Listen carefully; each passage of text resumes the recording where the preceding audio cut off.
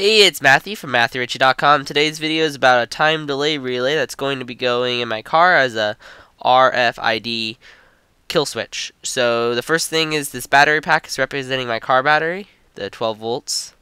This LED, the red LED, is representing my car starter of getting power. This relay stays on for about 27 seconds when activated. You can see right here the two yellow wires that are sticking out.